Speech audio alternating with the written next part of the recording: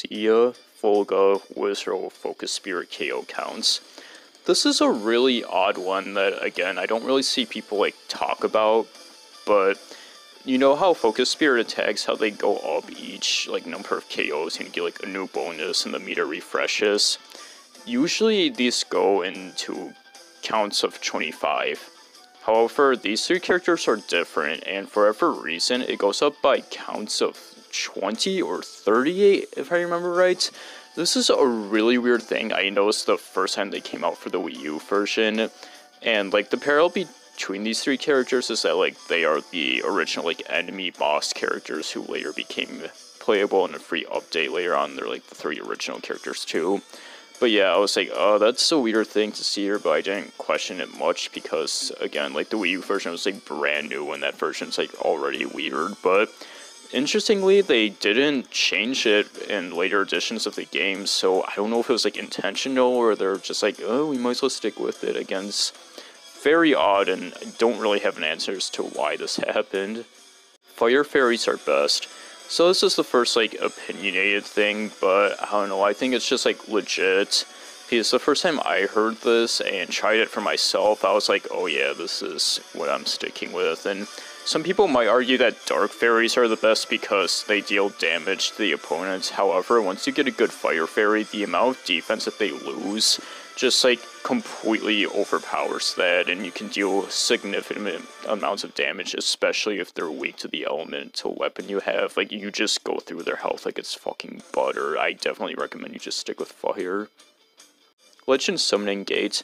An interesting thing that I didn't notice until doing research for this chart, because I hardly played Legends. I don't have a copy of it myself, I just played somebody else's ones to like check it out and stuff, but you know how the Summoning Gate Lana summons out the different bosses, like miniature versions of them at least. Well, I guess apparently the 3DS couldn't handle that, like their Ice Climbers or something, and instead you just see these colored orbs come out, and yeah, I'm guessing that aside from like Wii U, Legends is like the most like niche, like different version of the game, and you see like a bunch of things in there that you don't see in anything else, especially now that everybody just plays Definitive, understandably. But yeah, like a cool little detail that like a lot of players probably just never saw.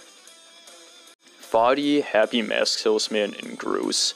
So I have these three all together, just like a second layer entry, because whenever I think about characters that people were saying should be in the game, or what they wanted in the game, who unfortunately never came out, these three are the biggest. Fadi's in a completely, like, separate group of games that have no representation in here whatsoever, and yeah, he's also another villain rep. Happy Mask Salesman, I thought for sure that he was going to be in for the Majora's Mask rep. I remember when they first announced that and they're saying there's going to be two characters, I was like, oh, it's going to be Skull Kid and Happy Mask Salesman. Who else would it be? I guess I never considered or remembered Youngling and Tingle. And then Groose is like the most popular Skyward Sword character and just one of the most popular characters in general. However, he never made either, and Skyward Sword never really got like any expansions to the game itself. Just what you got in base content was all you got.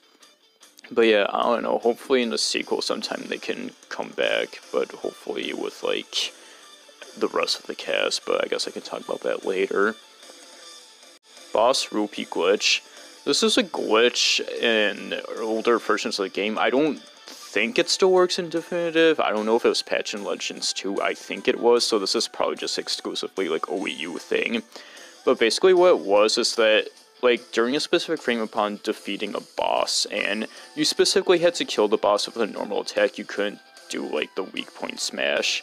Like, as the boss collapsed, in a certain frame as it was, like, disappearing, you had to kill an enemy too, and have the enemy drop a rupee and have the rupees land at like the same frame the boss rupees were landing, and for whatever reason that would make like the game's counter freak out and would just give you like max rupees instantly, and it was very useful for players. I never did it myself even if I tried, but especially considering this is the Wii U version where shit was just broken hard, yeah, this is good.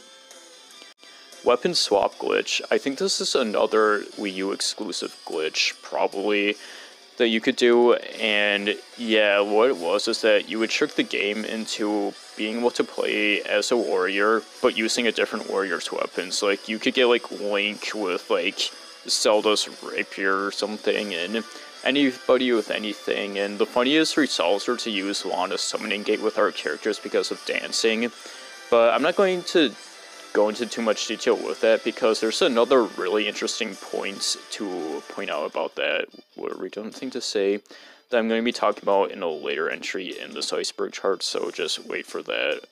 The other thing to say about this is, like, I guess, like, the reason why this happens is, one, everybody shares animations to make modeling simpler, but two, the game actually does this itself later on in challenge mode, and I think maybe later adventure maps, even in Definitive Edition, so yeah, I guess this is an accidental, like, debug trick thing that was just left over in the Wii U version.